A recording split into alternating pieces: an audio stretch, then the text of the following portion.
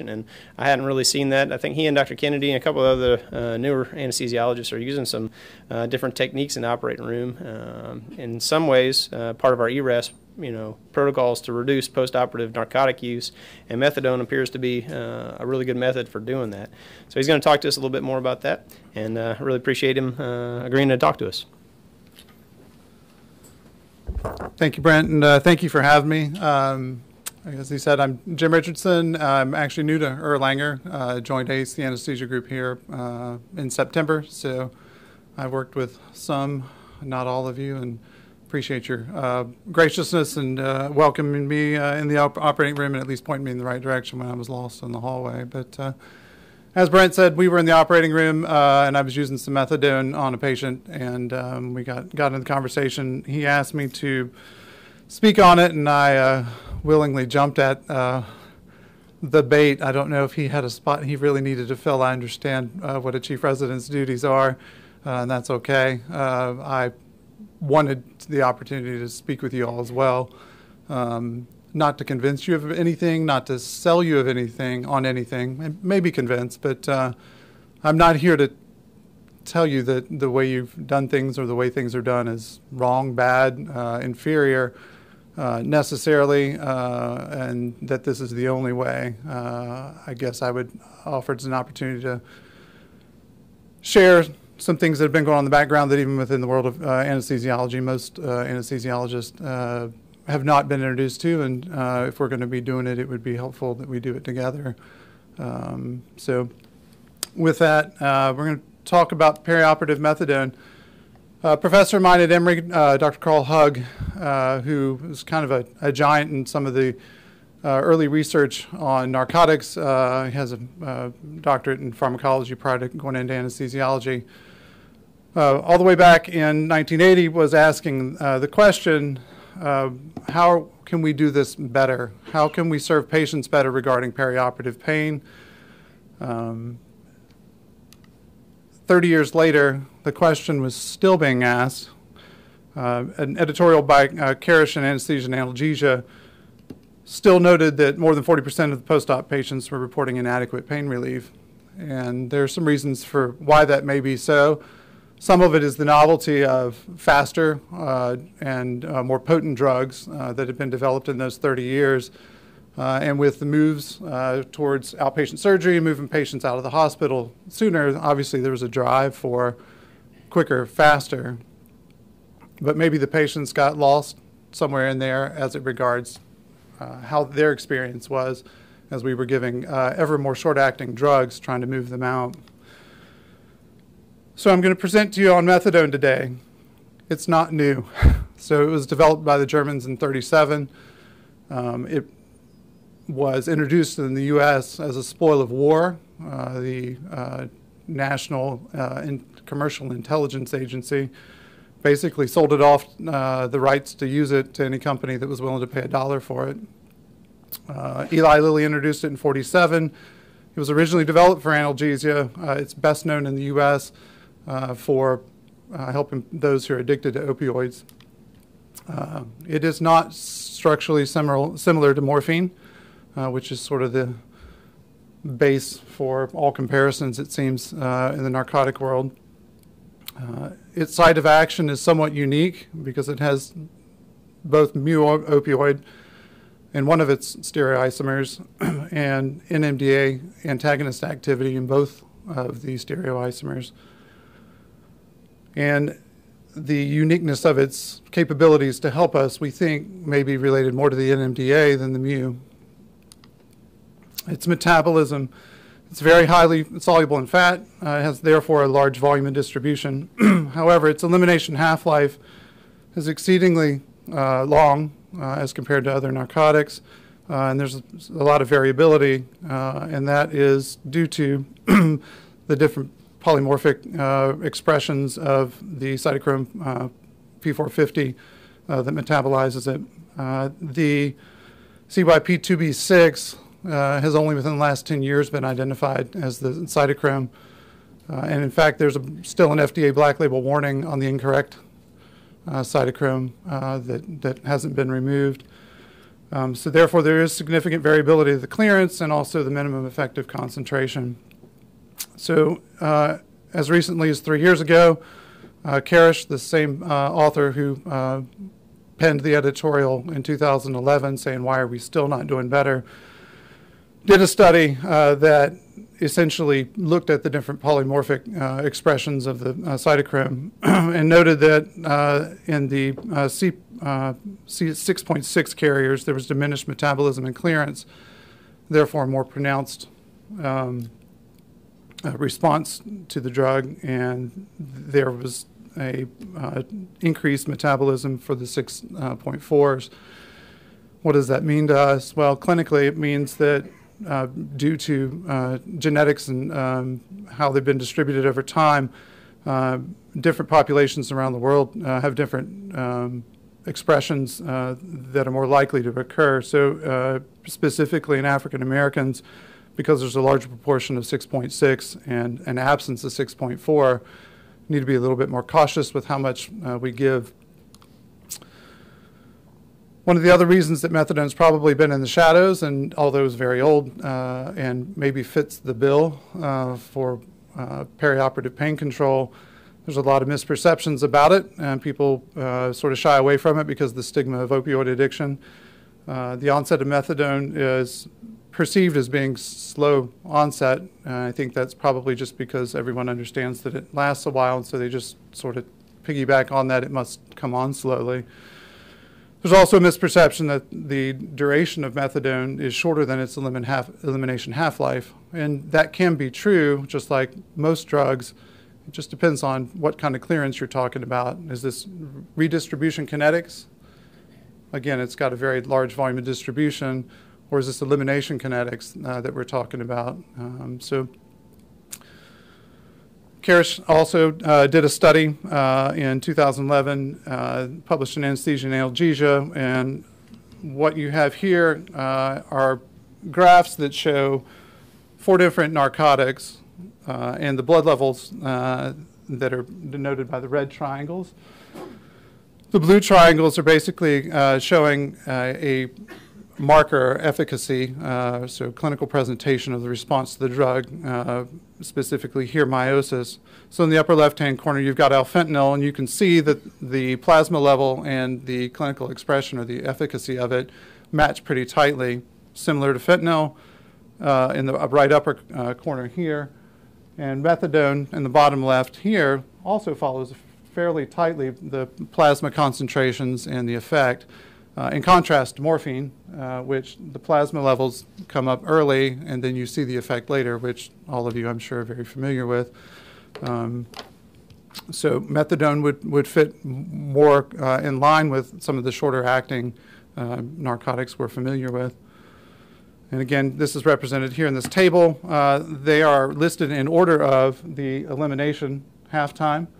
So remifentanil, as everyone's probably familiar with, is a very short elimination half-time, all the way down to methadone, which is 24 to 36 hours and even longer in some patients. However, if you look at the efficacy, the half-time to the effector site, it looks a whole lot more like fentanyl, okay? Even though the conversation usually with methadone is it's compared more to morphine, which if somebody's in pain and you give them a dose and you're not really getting to the effector site for another couple hours, I'm not sure we're serving them well. So the duration of analgesia is not shorter than the elimination half-life, as I've just shown. In small doses, again, the effect is terminated by redistribution. It's how propofol works, right? The reason that it comes off so quickly, and fentanyl as well, is that it just gets redistributed very quickly because its volume of distribution is so large.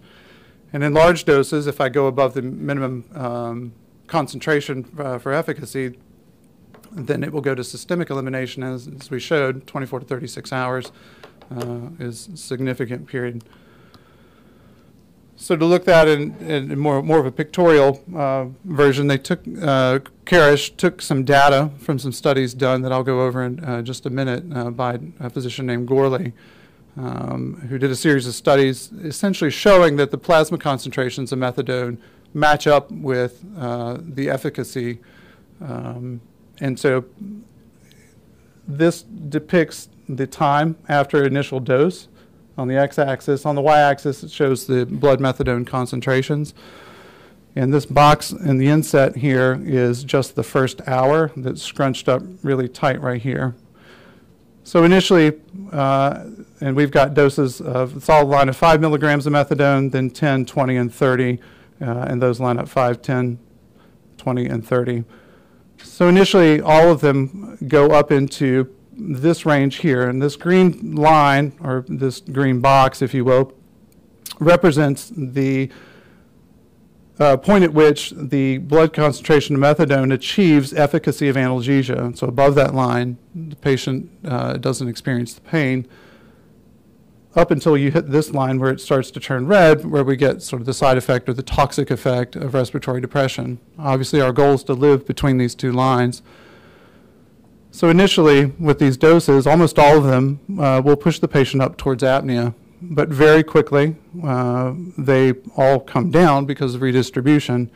And then because of the long elimination, you get this long plateau, which looks much steeper here. But bear in mind, we're talking hours here on the x-axis. So here's a day, here's 2 days. Typically, we're giving doses in the 20 to 30 milligram range as a bolus. And so we start here, and even at 24 hours, we've still got no pain for most patients on average. Okay, and if we give 30, we're pushing it all the way out to a day and a half.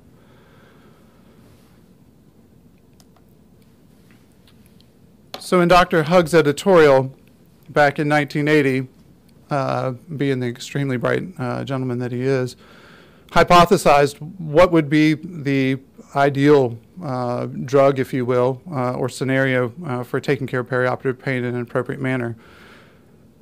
And you can read, but I will read out the highlighted portion here: a fairly constant drug level within the therapeutic range while avoiding levels that may be toxic, which I think are pretty apt words to describe what we just looked at on that diagram.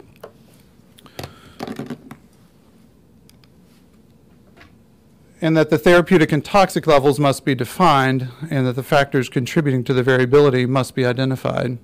So I've already alluded to this study back in 2015 by Karish that dealt with factors contributing to the variability with regards to the cytochrome P450. But what about the therapeutic and toxic levels? Have they been defined, and how did that happen? So I said that Gorley did some studies in the 80s. It was a series of fairly straightforward, simple but elegant studies to tackle this problem. And Karish wrote an editorial in 2011 that sort of summarized them. And I can say in summary that the therapeutic and toxic levels are now fairly well defined. The first study that Gorley did was in 1982. There were 23 general surgical and orthopedic patients that all received 20 milligrams of IV methadone after induction. He then grouped them into 3 categories based on their postoperative course. So almost 40% of them were pain-free. They had no post-op analgesia needs. So they got asked for and got nothing else. A quarter of the patients used non-narcotic analgesia, Tylenol, ibuprofen. And the first time that they asked for that was 26 and a half hours on average after they got their dose of methadone. And 35% received some narcotic analgesia, which was about 18 hours after that first dose of methadone. And you could hypothesize that this is an expression of the patient variability of how they metabolize the drug. Conclusions from the study were that prolonged analgesia in methadone is similar to its terminal half-life, and that there is a relationship between the blood methadone concentration and analgesic response. He determined this by drawing blood samples and basically recording what the blood levels were for each of the patients when they asked for the pain medication. Obviously, the patients who didn't ask for any didn't have as many data points, but essentially it showed that there was a threshold for each patient in their plasma at which they consistently felt pain. And of note, and very important to you all, I'm sure, as this topic, you mull it over, yeah, but what about the concerns over the long-term exposure to the toxic or undesired side effects, namely respiratory depression? There were no episodes of respiratory depression as defined by less than 10 breaths per minute, and there was no increase in the nausea and vomiting compared to conventional narcotic regimen at the time.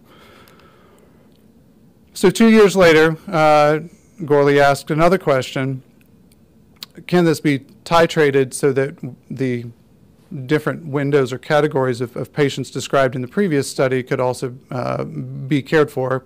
Can we safely give other doses after the initial? So we took 16 general surgery patients who have an upper abdominal surgery and or spinal fusion, and gave them again 20 milligrams of IV methadone after induction, and then developed a regimen for post-op titration. The criteria for the titration of the methadone afterwards was doses of either 2.5, 5, or 10 milligrams based on the patient's pain score. And these criteria had to be met before any dose was given. So first, they had to have a spontaneous report of pain. You don't ask the patient, which I know flies in the face of the fifth vital sign or the sixth vital sign, whatever. But the patient had to initiate that they hurt. They also had to have an unstimulated respiratory rate of greater than 10 breaths per minute, no significant clinical depression of level of consciousness, and it had to be 45 minutes since the previous dose. So the conclusion of the study, the results showed that the patients needed a median of 2 5-milligram doses in PACU to achieve their efficacy concentration, and then an additional, on average, 1 5-milligram dose on the floor to achieve prolonged analgesia. And once they achieved their efficacy in PACU, it was 21 hours before they, on average, needed another dose of anything. And if they did get a top-up on the floor, they had an additional 7.5 to 8 hours before they needed anything else. The minimum effective concentration was measured prior to all the dosings.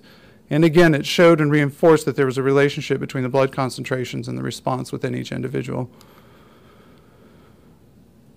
So still at it, 2 years later in '86, he did a double-blind comparison of 20 patients. Again, small study, compared morphine directly to methadone in upper abdominal surgery.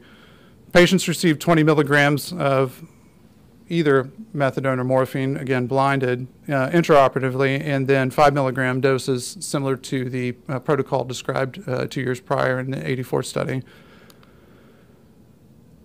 So it turns out that to get patients to their minimum efficacious concentration, there was no difference in the initial doses statistically between the morphine and the methadone. However, after they got there, the time to the first dose of any other narcotic was drastically different, 21 hours for methadone and 6 hours, as you can see.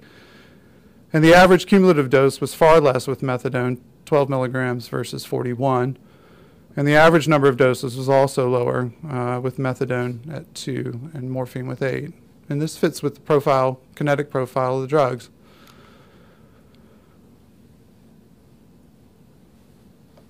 So 30 years later, it seems that those studies happened and nothing came of it, really. Again, probably because novel drugs were coming out and medicine was moving, as I said earlier, to faster, quicker. Gottschalk published a paper in January of 2011 looking at complex spine surgery. 30 adult patients, you can see their ages, undergoing multi-level spine surgery. Studies will show that complex spine surgery from the posterior approach ranks probably second as far as patients' perception of pain afterwards. They received either an initial loading dose of sufentanil, and then they were started on a sufentanil infusion, which is a typical, usual approach for back surgery from our perspective. And then we compared that to a methadone dose of 0.2 milligrams per kilogram, which again is sort of in the mid-teens to about 20 milligrams range. and postoperatively, all the patients were given a PCA pump. And if you look at this graph, the sufentanil group's in black, methadone group is in red. These are their visual pain acuity scores at 24, 48, and 72 hours. And at each point, you can see that the sufentanil in black is significantly, it's significantly higher at 48 hours. And from the data, it would suggest, and some further studies afterwards, that 72 hours, there's a suggestion that as you move forward in time, actually the benefit improves as compared to early on. Bear in mind that the trending was towards less pain, and yet this is despite less drug from the methadone standpoint. So if you look at, again, 48 and 72 hours there's a significant difference in the amount of equivalent, again, morphine equivalents in the sufentanil in black and the methadone group in red, particularly here and here. Again, in the first 24 hours, not really a significant difference, although a trend towards it. The thought behind this is that, again, the NMDA component of methadone blocks or affects the tendency towards hyperalgesia from early narcotic and high doses of narcotics, and that you see that effect later where the patient doesn't develop the pain memory, and so that the effect actually carries out towards 3 days.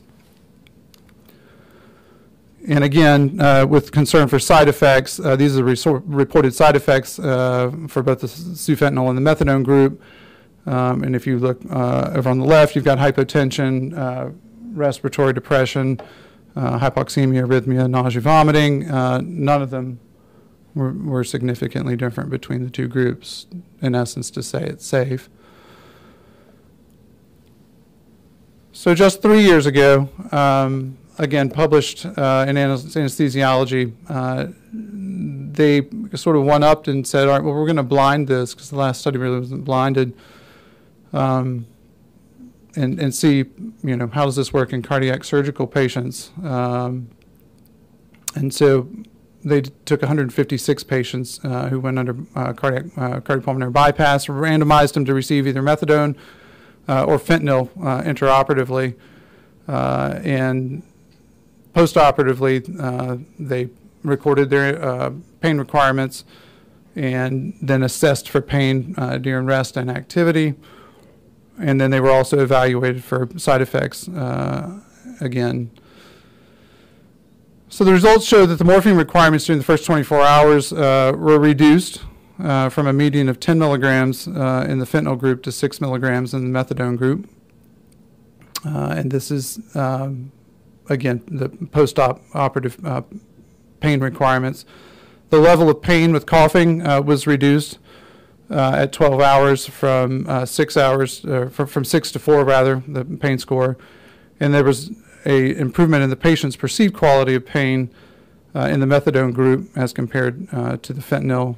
And as well, the adverse events in this study showed there's no difference. Again, safe. This table shows the pain scores for the patients in each group, and then it compares them. So the third column is the difference. So a negative number would show, if it's negative, would be the methadone group having a lower visual pain score. If it's positive, it would mean that the methadone's greater. And you can see the level of pain at rest up here in the top. All the way down, the methadone was less, and significantly so. Level of pain with coughing, all the way through, again, was negative. So the methadone provided less pain with coughing all the way through 72 hours. And again, significant all the way down. And then overall satisfaction with the pain management, if you look, all of these are significantly higher, meaning that the patients were much happier with the methadone, and again, significant all the way across. And again, 72 hours to 3 days afterwards. Regarding the side effects, again, there is no difference, and I would highlight that the hypoventilation, which is probably the one of most of ours concern with methadone and narcotics in general, was almost 1, so the same. So the same group 2 years later, in essence, repeated the spinal surgery, but again, blinded at this time. Took 120 patients, and instead of comparing it to fentanyl, which would have been common for cardiac surgery, used dilaudid, which is typically something, again, we might use for spine surgery. They gave methadone at the start of the surgery in the patients who were randomized to methadone, and gave hydromorphone or dilaudid 2 milligrams at the end of surgery to the patients who randomized to the dilaudid group. All patients got something at the beginning, and all patients got something at the end. Just nobody knew which was which. Everything else was standardized. The primary outcome was IV morphine, hydromorphone consumption on post-op day 1. Similar pain scores and satisfaction were studied, and side effects also looked at. The median hydromorphone use was reduced in the methadone group, not only on post-operative day 1, but also on post-op days 2 and 3 with significance. And the pain scores at rest and with movement and with coughing were also less in the methadone group. Again, some very significant difference. So all this correlates. The satisfaction, pain satisfaction scores were also similar to the previous study. Again, here's a table that describes that. It's very similar to the one we just looked at in the previous study. If you look at the methadone group and compare it to the hydromorphone and dilaudid group, the amount of dilaudid at the different stages showed that in each case there was less requirement for dilaudid, and significantly so. And then following, if a patient converted over to oral pain medication at the discretion of their surgical team, again, they were still requiring less, and significantly so, although, again, there's a trend towards, if you look here in the first 24 hours, not as much significance, and you start to see in the third day that it starts to spread out. So it's a very future forward-looking concept for the patients to stay in the hospital. And again, their pain scores, very similar, again, to what we've been looking at. Level of pain at rest, pre-procedure for the spine surgery, the same. There's no difference in their pain, but as soon as they get into PACU and all the way down, you see significant difference and an improvement in the methadone group as it regards their perception of their pain. Level of pain with coughing, again, preoperatively, the same, and it's starting in PACU all the way out to day 3. There's significant improvement starting in the evening on the third day, maybe not as much. Level of pain with movement, again, the same. Pre-op, again, be a broken record here. Satisfaction scores all the way through the third day, again, were better for the methadone group. So what are the conclusions that we can make from this series of studies that stretch essentially over 30 years, sort of had a little heyday in the 80s, and then within the last 10 years has been relooked at? I think it's your specialty's drive with the ARIS protocols, the desire to expedite patients' care out of the hospital after surgery, but to do it well, which may have caused us to look at this again. And I think methadone represents an element of what could comprise a different way of looking at ARIS protocols and moving patients through the hospital a little bit more quickly, potentially, and hopefully with better recovery. There's not really any good data to support it yet, but there's also a suggestion that because norepinephrine and some other neurotransmitters in the brain are also blocked by methadone, it may even imbue or enhance the patient's sense of well-being, much like an antidepressant, or elevate their mood as well as treat their pain. So taking a look at our patients as human beings who are experiencing this life and the things that they're going through, just like we would if we were having surgery, and seeing them and thinking, how can I help them best? Again, I think methadone may offer one way for us to do this. And again, if you can give a drug once, you're decreasing the incidence of their exposure to the side effects and potential harms of narcotic doses every time we get them, and potentially push them up into an apnea threshold. So that is the conclusion of my presentation on methadone. I would certainly entertain any questions if I haven't gone wildly over time. And this is just for fun. So this is from the 70s or 80s. This is my favorite. So. I'm sure we're beginning to hear as surgeons and you as anesthesiologists, I know, about pathway to addiction and the fact that it takes almost nothing for us to increase the chances of that happening with our patient. I'm sure studies have also shown that this is either no worse or the same as other morphine equivalent dosages with methadone if you use it as analgesia. You understand what I'm saying? I think your question is my question is, I mean, we're being told as surgeons to be very careful in the post-operative phase about how we limit narcotics. Now, I mean, I've not read that much about it. I've just kind of heard it around the edges, and I really don't have that problem in my practice right now.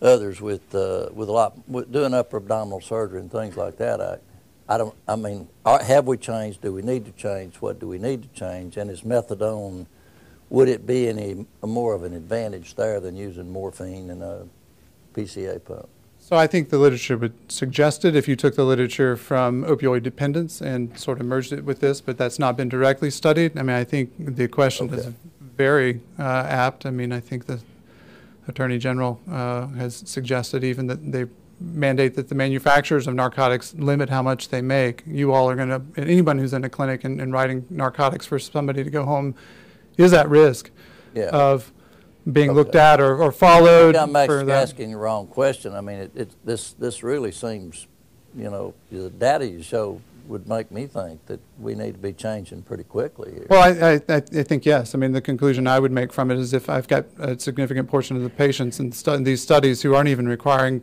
oral narcotics in the hospital. That's what I mean.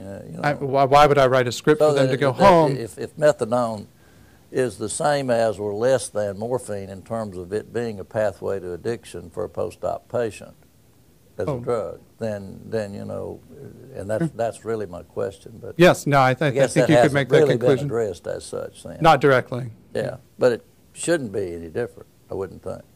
No. Question, Dr. Greer. Yeah, I was just curious. I guess there's been no outpatient surgical studies done so far as if you could use a methadone for whatever hernias or gallbladders and not write them any opioids to go home on.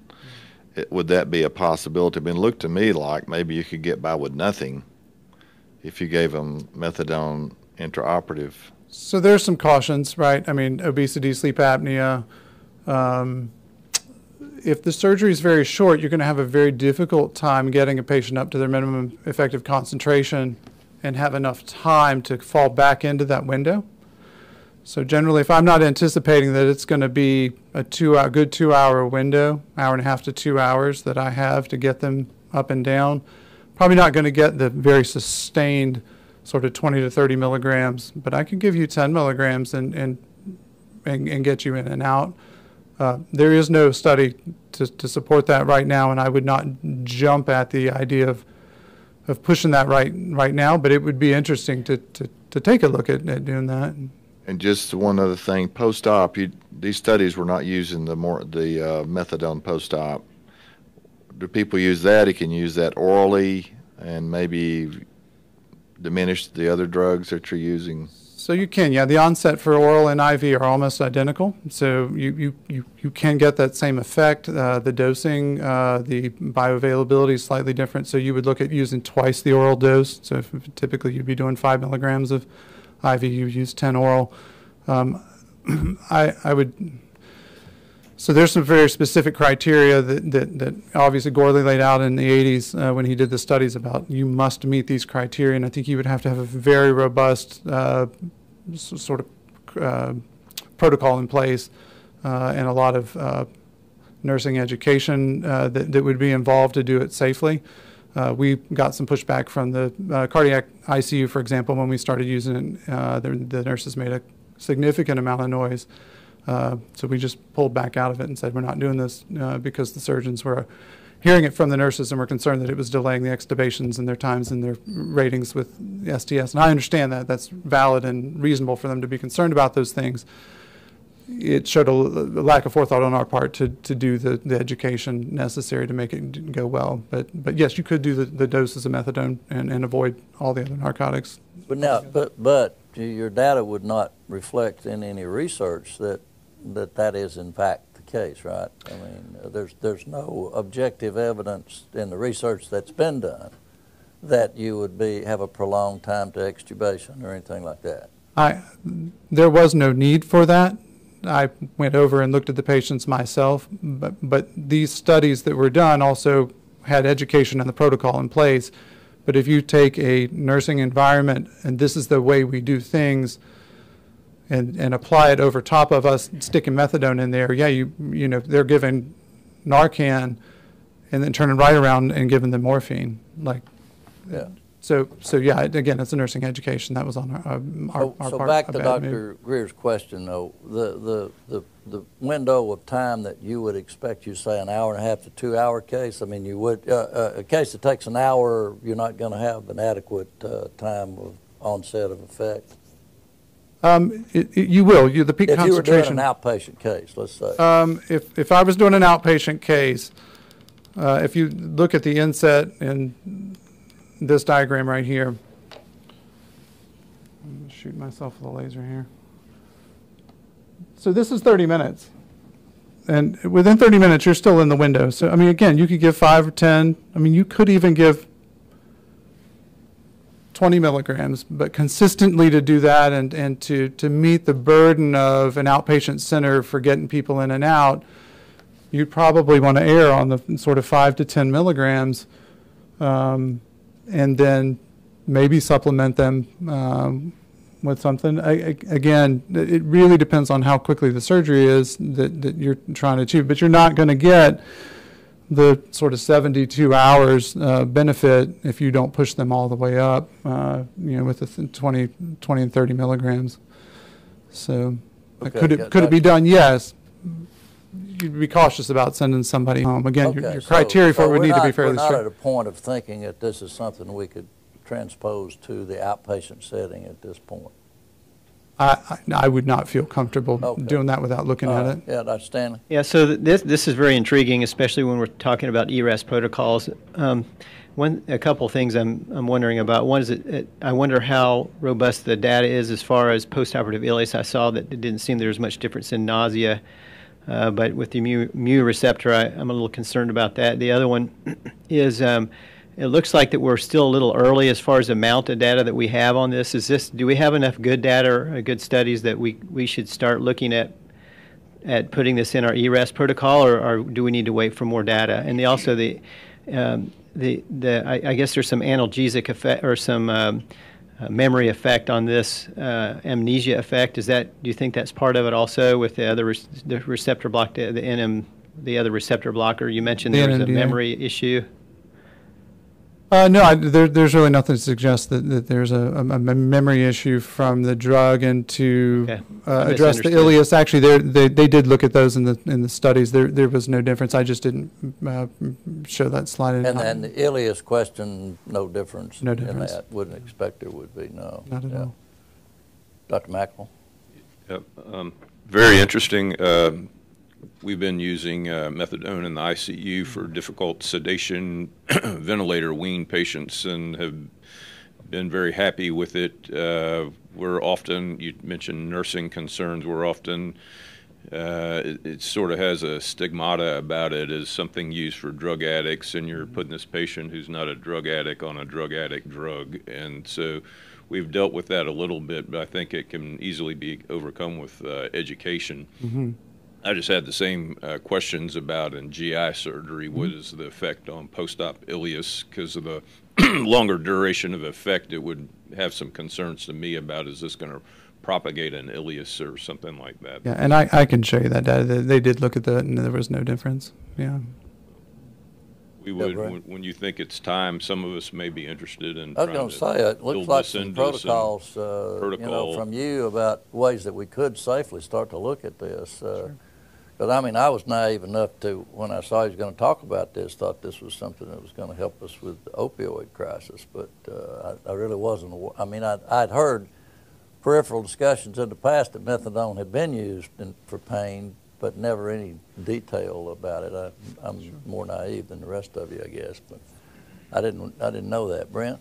I had one quick question about the cost. I don't know if you know, is it an expensive drug? I think the oral stuff is pretty cheap, isn't it? But I don't know about the IV stuff. It's crazy cheap. Yeah. So that brings into a really good option. And I think in terms of Dr. Burns' question about addiction, I think one of the pathways to addiction is pain. So if patients go home and they're in a lot of pain, then they get, they are on that pathway of becoming addicted. So I think if you're eliminating or reducing the amount of postoperative pain, I think you're probably going to reduce the pathway to addiction. You don't have to send them home with 40 Percocets, and then their grandkids don't get the Percocets and all this kind of stuff. So I think there's going to be some benefits to that. And then the second question or thought is, Chris and I were talking about here, it opens up a really good option for some studies, because we've had, I think, 2 years now of ERAS here at Erlanger. So you have 2 years of ERAS with no methadone, essentially. Mm-hmm. And then if you added methadone to the ERAS protocol, I mean, you have a pre and a post group right there that you could study. Sure. So I think, if somebody wanted to get onto that, I think it creates an opportunity for a really interesting study going from, and I don't know if anybody's done that, compared ERAS protocols specifically with and without methadone, but I think it creates a really interesting research opportunity going forward. So yeah, I agree with the opportunity. We'd be willing to support and help. And with regards to the reducing the exposure to the pain, and once the patient goes home, not only are you directly impacting how much they're getting in the hospital, you're potentially blocking the pain memory from setting up in the first place, the hyperalgesia, which probably is what tends towards patients getting addicted, because the drugs just don't work as well for them if they get ramped up, and we're trying to block that with the NMDA. It's why the ketamine's on your ARAS protocol, actually. That's probably why it helps so much. Yes? Yeah. Are there any studies that look at giving multiple small doses initially to get to an appropriate steady state without hitting that initial apnea window? There are. Actually, there's there's an editorial. It's a comment from a group that was responding to one of the articles that was actually one of Karish's, or actually one of Gorley's articles, basically saying that they did a titration of anywhere from 8 to 12 milligrams initially, and then did 2 milligrams at a time until basically the patient reached their efficacy. And that was sort of their paradigm. It was equivalent to, and it was about the same time as the Gorley study, where he was given 2.5, 5, or 10 milligrams, and essentially erring on the lower side and feeling good that I can give an additional dose safely within these criteria to get you there and still have the benefit. So it formally no, other than the study in the 80s that Gorley did, but people have done it and have expressed sort of their paradigm for how they do it. Walter?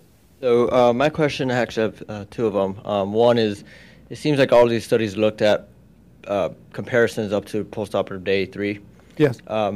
My concern is if you have someone who you discharge, say, postoperative day 2, and they're doing great in the hospital, and you discharge them, without any home narcotics or anything, and day 3 comes along, what happens after that? Is it kind of like a spinal block where some of these patients have a sharp increase in their pain, worry about sending them home and thinking they're doing great? Right. So again, when we were looking at the significances and the differences, you also have to look at the absolutes, right? So the pain scores at that time, and what were they? So where are we? So here's your pain scores as they move down. Patients are having a 5 here, 5 here, 4 here. So they're still having some pain and probably getting some medication. Again, I mean, a lot of these patients didn't go without, but they were also not titrated up, right? So they got a fixed dose. In order to blind this, they got a fixed dose of 20. If you look at Gorley's studies in the 80s, when he was doing the titrations, again, most of those patients, the median top-up dose in recovery was another 10 milligrams, right? 2 doses of 5 milligrams, and then almost 24 hours later, they got another 5 milligrams. So talking about trying to develop a protocol or a program where you felt comfortable with it enough that you did give those doses of methadone later, you might reach a situation where you're not giving any other doses. You get the 40% of patients that Gorley found that needed nothing at all, right? And the other patients in the other 3 groups in his first study, because we've titrated them up, would hopefully come up into that group where they didn't need anything at all. In contrast to these later studies, because in order, again, to blind it, you're going to have that fixed dose, right? And so your concern's valid. I think it's a solvable issue. Again, it hasn't been directly looked at, you're right. So, I mean, again, an opportunity for us to look at it. To that end, with the number of methadone clinics that there must be a huge amount of data about toxicity chronically with methadone, I would think. I mean, there definitely is. And so a lot of the literature that you look at is definitely with opioid tolerance. There's a lot of warnings about it, for respiratory depression, QT prolongation. So that's something that I probably should have mentioned in there. It's in a different aspect of utilization, but nonetheless, I mean, the toxicity levels ought to be there, I would think. So the difference is you're not necessarily comparing apples to apples when you give somebody an isolated event. Still, yeah, okay. Yeah, Walter, go ahead. All right, and then the other thing was, I was wondering if there's any studies or anything has looked at if this effect is still valid in people who are opioid naive versus chronic opioid users. So the study in 2011 on posterior spinal patients essentially addressed that in that they did not discriminate or take patients out of the study if they were chronic opioid users, because they thought that was planning to have a useless study, right? How can I apply this to anything that anybody's ever going to do if I take out the patients that they're going to see? And so the study in 2015, the 2015 study in spinal fusion patients is basically a representation of a mixed bag of patients who've been on opioids and not. And so the difference between the groups. You would assume that the chronic pain level in that patient group would have been pretty significant too. Yeah, if you dig into the patient data, it actually there is a fairly significant portion of patients who get chronic pain. It was no different between the 2 groups. The 2 groups were not different in their mix, but within those groups there was a mix. Yeah. Okay. Yeah, Mike. How about your colleagues? How are the other anesthesiologists feeling about this? Are they supportive? Depends on who you ask. I think there's an unfamiliarity with it, and I said, Dr. Burns is unfamiliar with it. No shame in that. In our specialty, there's a significant amount of unawareness about it as well. So I think it's education. There's always hesitancy to change. I'm sure I'll get there someday where I'm not interested in doing things new because the young guys are bothering me. But it's not hostile by any stretch. And I think what they would want is to be educated about it, and to have some protocol in place so that they felt safe doing it, right? You mean no one wants to do something and expose themselves or a patient that they're taking care of to harm. So. Well, in my own case, with a lot of my cases, if we could do it safely, I mean, those patients could pretty easily go home with no narcotics for their grandchildren to get. I mean, I believe that to be true. Their pain is usually only in the first 72 hours for the most part, unless they have breast reconstruction. And I think the data in post-op surgical pain is that. They don't require much, frankly, with what we're doing now. Mm-hmm. But if it increased patient satisfaction, it'd be another step in improving health care. Sure. Yeah, Dr. Moore. Well, just one question. What about the other things like Suboxone that are out there for? We had a patient come in that was being treated for his narcotic addiction with Suboxone, and we simply gave him his normal dose as his post-operative pain medication, and then there's an IV for him. And is that studied at all? I couldn't speak to it. I don't know. I didn't look at that. And there are some newer, longer acting narcotics that the pain world has been writing. I'm sure I've come across your charts, and you're like, what in the world's that? I'm saying that sometimes. I'm like, what is that? I'm like, oh, I should probably know what that is. But yeah, within the last 10 years, a lot of new drugs have come out because, again, there's a lot of pressure, government, public pressure. I mean, it's real, the pressure on us to somehow govern this, to make sure that the patient's satisfaction quality scores are very high and yet not give them narcotics. It's a good luck, right? Yeah. I had one more question. The NMDA thing notwithstanding, I seem to recall from pharmacology one of the things that lessened the addictive potential of methadone was a decreased sense of euphoria. It treated pain, but it didn't cause the euphoria that you get with narcotics. Do you have any comment about that? So yes, there is. I mean, that's hard to quantify other than subjective from patients. But yes, we know that it does not tend towards a euphoric high. It's one of the reasons that it has been a mainstay for decades in the opioid addiction world for that very reason. So yeah, there's not a tendency for patients. Now, can patients become addicted? Yes. An editorial in 1948, 1 year after it was released, basically said, hey, there's this new drug, but it looks like there may be a potential for abuse, but we're not sure that addiction. Turns out in the decades since, it's proven pretty solid, right? I mean, it's still the main thing that we're using for opioid withdrawal and addiction treatment. So, and some of you may or may not know, I've done critical care for a decade, and 5 of that pretty much dedicated. And my experience is the same as Dr. Maxwell's. It is also very helpful in that scenario as well. I mean, take a patient off a fentanyl drip after 7 days, and they look like they're spitting and fuming on the vent. You give them 5 or 10 milligrams of methadone elixir, and it's like peace in the valley. So, yeah, it's a good drug. Other questions or comments? Well, this is excellent talk, at least for me. Very, very interesting. I think the suggestion that the potential for us to do some prospective studies here are really, really very good, and also some protocols for utilization would be good. At least it'd show we're trying to do something as physicians. I mean, some of the politicians are even opining, that we physicians need to do more about opioid crisis than we do, and we surgeons and anesthesiologists especially do. So very well done. Thank you very much. You're welcome. Again, thank you for having me, and I look forward to working with you. So I got to run.